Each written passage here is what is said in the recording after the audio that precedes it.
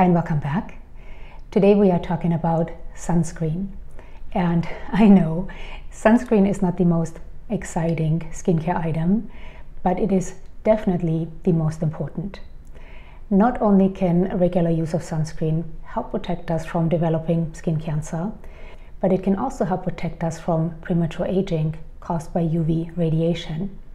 In fact, up to 90% of visible skin changes commonly attributed to aging are caused by the sun. So again, while sunscreen is not the most exciting skincare item, it is definitely the most important. And sunscreen has come a long way. There are so many beautiful sunscreen formulations available on the market now that I'm going to have to break this yearly sunscreen review video into 2, if not 3 parts. And as always, this yearly sunscreen review video, and that's a mouthful, is in collaboration with my beautiful friend Tamara from Tamara's Timeless Beauty. Tamara and I like to collaborate on these videos because it allows us to test more sunscreens, and Tamara can also tell us how some of these SPFs perform under makeup. Now, most of you already know and love Tamara, but if you don't, make sure to check out her channel. Tamara has a very well-rounded channel covering anything from skincare devices, makeup, supplements, and well-living. And Tamara, being a retired nurse, her knowledge of the body and well-living runs quite deep. So as I just mentioned, sunscreens have come a long way, especially here in Europe, Asia, and some other parts of the world, where new and advanced filters are being used to create some gorgeous formulations. In the United States, where sunscreen is regulated by the Food and Drug Administration, getting a new sun filter approved is somewhat of a slow process. In fact, the last sun filter was approved in the US in 1999, 24 years ago. Now, this has nothing to do with the safety or efficacy of these new filters being used. But unlike the United States, where sunscreen is considered an over-the-counter drug, in other parts of the world, sunscreen is considered a cosmetic ingredient or cosmetic item, which makes it much easier for formulators to use and combine sunscreens without restrictions. Now, if you want me to make a whole separate video on European sunscreens, I would be happy to do so. Just let me know down below. But in today's video, we are going to be focusing on Korean sunscreens, of which I have accumulated a whole basket full. Between Tamara and myself, we tested quite a few Korean sunscreens, but we narrowed it down to reviewing 14 of them. And it was not easy to narrow it down to 14, since there are so many beautiful as well as inexpensive Korean sunscreens available. Now, before we talk about these 7, really 8 I tested, let's briefly talk about what the number on your sunscreen bottle actually means. So SPF, of course, stands for Sun Protection Factor. In the United States, when it says that your sunscreen has an SPF of 50, this only refers to UVB protection. Both UVB as well as UVA rays can cause skin cancer, but UVB rays cause burning, UVA rays cause aging. So in the United States, when it says your SPF is an SPF of 50, that means you can stay in the sun 50 times as long as you could without using sunscreen before you burn. It says nothing about UVA protection. So to make sure we have UVB as well as UVA protection, we want to make sure that somewhere on our sunscreen it says broad spectrum protection filter or broad spectrum sunscreen. Now, in the United States, there are only 2 broad spectrum protection filters available: zinc oxide and avobenzone. In Korea, the PA index, which stands for protection grade of UVA, measures the ability of a sunscreen to protect from UVA rays.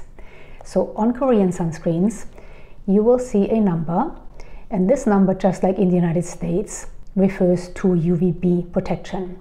So this one right here has a UVB protection of 50, and then it has a PA rating of 4 pluses, which offers extremely high UVA protection. A PA rating of 1 plus offers some UVA protection. 2 pluses offer moderate protection. A PA rating of 3 pluses offers high UVA protection. And again, a PA rating of 4 pluses offers extremely high UVA protection. So when purchasing Korean sunscreen, you want to first of all look at the SPF number right here. So this has an SPF of 50. So with this sunscreen, I can stay in the sun 50 times longer than I could without using sunscreen before I burn. And then you also want to make sure to look for a PA rating. So this one right here has a PA rating of 4 pluses, which again is extremely high UVA protection, the highest you can get. So let's take a look at the 8 sunscreens I have tested. Really, I tested more, but these are the 8 I am reviewing. 6 of them I love. 1 of them is so-so, and 1 of them I did not like. Let's start with the one I love the most and have repurchased the most. And it is this one right here by Beauty of Joseon. This is the Beauty of Joseon Relief Sun Rice and Probiotic SPF 50 with a PA rating of 4 pluses.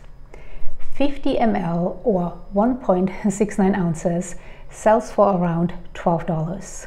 This contains 30% rice extract, which can be very hydrating and soothing. It also contains lactobacillus ferment and niacinamide. This uses 2 hybrid and 2 chemical filters. And a hybrid filter acts as both a chemical as well as a physical sun filter. The first hybrid filter it uses is Juvenile T150, which offers UVB as well as UVA2 protection. It also uses Tinosorb M, another hybrid filter, and a broad spectrum protection filter, Juvenile a UVA filter, and isocotrizinol, which is super photostable and loses only 10% of its SPF protection after 25 hours. Isocotrizinol is a UVB as well as UVA2 filter. And with all of these sunscreens, I am applying 2 finger length full of product to my face and neck, which according to this article in the British Medical Journal is enough to ensure adequate protection. This one is gorgeous. It is extremely hydrating. So if you are on the oily side, you might not need a moisturizer. I do apply this over a moisturizer because my skin is somewhat dry, but this is really hydrating. It sinks right in, leaves you with a beautiful glow. This does not irritate my eyes. It does not irritate my somewhat sensitive skin. In fact, I have used this the day after medical microneedling, which normally I only use zinc oxide. And it did not sting my skin, it didn't irritate my skin. I've also used this when I went into a sauna and I sweated profusely. This didn't run into my eyes, it didn't sting my eyes, and this is gorgeous. I have repurchased this probably 5 or 6 times. This also reapplies beautifully. So I can put layers and layers of this onto my face. There is no white cast, there is no pilling, it doesn't irritate my skin. I don't know how this performs under makeup, but I would think beautifully. So this is still my favorite Korean SPF. However, this one is a close second right here. This is the Tokobo Bio Watery Sun Cream SPF of 50, and it has a PA rating of 4 pluses. 50 ml or 1.69 ounces sells for around $12. This contains aloe vera extract, curcuma extract, and a bunch of other beautiful plant and flower extracts. It uses 1 hybrid and 3 chemical filters. The hybrid filter again is the Juvenile T150, and Juvenile T150 has the highest photostable absorption of all available UVB filters. It also uses Juvenile A+, which offers very high UVA protection as well as high photo stability. Mexoryl SX another UVA filter, and polysilicon 15, a UVB filter. This one is extremely light. It feels like water. In fact, when I first got this, I was so amazed how light it felt and how quickly it sunk in that I ran to show my husband. He was not interested. But this, like I said, it feels like water. It sinks in so fast, does not leave a white cast, doesn't irritate my somewhat reactive skin, nor my eyes, though there is a bit of a scent to this one. It's pleasant. It smells like flowers, but there is a scent which does not irritate my eyes. This one does not have a scent. This one is less hydrating. It is quite hydrating, but less hydrating than this one, and it doesn't give you the same glow as this one does. So if you're looking for a really light SPF, a gorgeous SPF that doesn't leave you quite as glowy, this one might be for you. It's gorgeous. Next, we have the Dear Klairs. This is the Dear Klairs All Day Sunscreen. It has an SPF of 50 plus and a PA rating of 4 pluses. 50 ml or 1.69 ounces sells for around $15. This contains niacinamide as well as glycerin, and it is water-based. So this might be really good if you have acne-prone skin.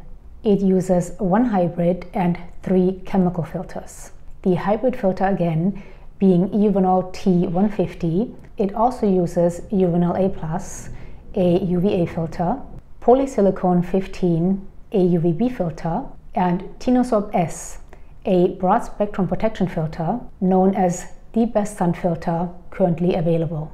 This sunscreen, as well as the beauty of Joseon, have actually been tested by 2 different labs to verify their SPF ratings. Now this says that it is a water-based gel texture, but to me this feels like a lotion, not a gel. However, it sinks in beautifully, does not leave a white cast, doesn't irritate my somewhat reactive skin, nor my eyes. It leaves you with a beautiful glow. There is no scent to this one, and I would say as far as finish, it is quite similar to the beauty of Joseon. So this one is also quite glowy, not as hydrating maybe than this one, but pretty close. So this one is also a gorgeous one. And like I said, this might be a good choice if you are prone to breakouts or have acne-prone skin, since this is water-based. Next, we have the Make Brem. This is the UV Defense Me Daily Sun Essence. It has an SPF of 50 and a PA rating of 4 pluses. 50 ml or 1.69 ounces sells for around $15. This contains glycerin, moringa seed extract, and some other beautiful antioxidants. It uses 1 physical, 1 hybrid, and 2 chemical filters. The physical filter is titanium dioxide. The hybrid filter is Euvanol T150, a UVB filter, and then it also uses Euvanol A+, a UVA filter, and iscotritonol, a UVB and UVA2 filter. This one is also gorgeous. It feels quite similar to the beauty of Joseon. It does not contain the rice extract or lactobacillus ferment the beauty of Joseon contains, but as far as feel and finish, this is quite similar. It sinks in nicely, does not leave a white cast, and doesn't irritate my somewhat reactive skin nor my eyes. There is no scent to this one, and again it feels quite similar to the beauty of Joseon. It also leaves you with a similar glow. It's quite hydrating. These two are very comparable. I would say this one is maybe a bit better for sensitive or reactive skin. Like I said, I have used this the day after medical microneedling, and normally my skin is super sensitive and all I can use is zinc oxide, but I didn't have any, so I used this and I didn't react. So while they are quite similar, if you have really sensitive skin, I would say this one is still better, but this one is also beautiful. Next we have Mary and May. This is the Cica Soothing Sun Cream. It has an SPF of 50 and a PA rating of 4+. The reason I wanted to try this one is because it does contain Cica, or Centella asiatica, which can be quite soothing as well as hydrating. 50 ml or 1.69 ounces sells for $10. On top of the Centella asiatica, this also contains niacinamide and glycerin. It uses 2 chemical and 2 hybrid filters. The hybrid filters again being Uvinol T150 for UVB protection and Tinosorb M for broad spectrum protection. It also uses Uvinol A+, a UVA filter, and Iscotrizinol, a UVB filter which also covers UVA2 rays. It does say on here that this is good for sensitive skin, and this does have quite high amounts of Centella asiatica or Cica, which again can be quite calming. But while this is a beautiful SPF, and there's nothing wrong with it, I don't like it quite as much as some of these other ones I just shared with you. It does, however, sink in beautifully. Again, it does not leave a white cast and doesn't irritate my eyes, nor my somewhat sensitive skin. There is no scent to this one, so this is a beautiful SPF. It leaves you with a nice glow. But like I said, for some reason, though there is nothing wrong with this one, I don't like it quite as much as some of these other ones I just shared with you. Next, we have the Skin 1004, and this is the Madagascar Centella. It has an SPF of 50 with a PA rating of 4+. This also contains Centella asiatica. 50 ml or 1.69 ounces sells for $10. On top of the Centella asiatica, this also contains hyaluronic acid, niacinamide, green tea, and some other antioxidants. It uses 2 chemical and 2 hybrid filters. The hybrid filters again being Uvinol T150, a UVB filter, and Tinosorb M, a broad spectrum protection filter. It also uses Uvinol A+, which offers very high UVA protection, and Iscotrizinol, a UVB filter. So this is another gorgeous SPF, and as far as SPFs containing Centella asiatica, I do prefer this one over this one. Again, there's nothing wrong with this one, but I tend to reach for this one more than this one. This again sinks in beautifully, and this is becoming somewhat repetitive. It does not leave a white cast, doesn't irritate my eyes, nor my somewhat reactive skin.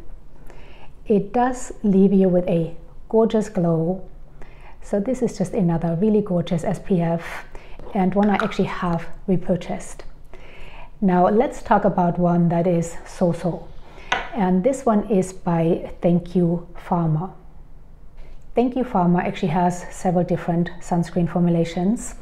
This one is the Shimmer Sun Essence. It has an SPF of 30 and a PA rating of 2+. 40 ml sells for around $16.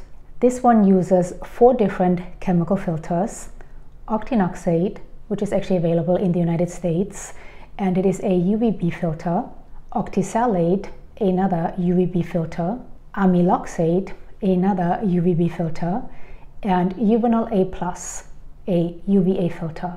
So this only contains 1 UVA filter. I saw one of my YouTube friends talk about this, and I was intrigued. And while this is a gorgeous SPF, it has a bit of a shimmer, which really just translates to a gorgeous glow. However, this one is so heavily fragranced that it irritates my eyes. I cannot use this on my face. I have been using this on my body, but the fragrance is not really very pleasant. It kind of smells like old lady perfume. So this is one, though it does look gorgeous, this is one I will not repurchase. It also doesn't give you the greatest UVA protection. So this one I will not repurchase. And then lastly, I have one I definitely won't repurchase, and it is this one right here. This is the 365 Tune-Up, and I'm not quite sure what brand this is from. I will put it right here. but 50 ml retail for around $19. The reason I was curious about this one, this is a hybrid SPF. It contains zinc oxide as well as titanium dioxide and also 2 chemical filters. So this is a hybrid and it is tinted. However, as you can see, the tint is very pink and it reminds me of applying chamomile lotion. It also leaves a very matte pink finish and I really prefer a glowy finish. This was also marketed towards sensitive skin. However, I could not even leave this on my skin. It didn't really irritate my skin, but it really irritated my eyes. So this is one I will not repurchase. I won't even use this one up. So I hope this video was helpful. I would love to know, do you use Korean sunscreens? And if so, what are some of your favorites? Please share down below. Any questions or comments, of course, share them down below. You know I always love to hear from you. Oh, and I forgot to mention, all of these sunscreens I just shared, with the exception of the Thank You Pharma Shimmer Essence, are reef safe, which is great to know. Now, don't forget to head over to Tamara's and check out her video. Like I said, if you don't know Tamara, I know you will love her. Say hi to her and make sure to subscribe to her channel. Thank you so much for being here. Until next time, bye.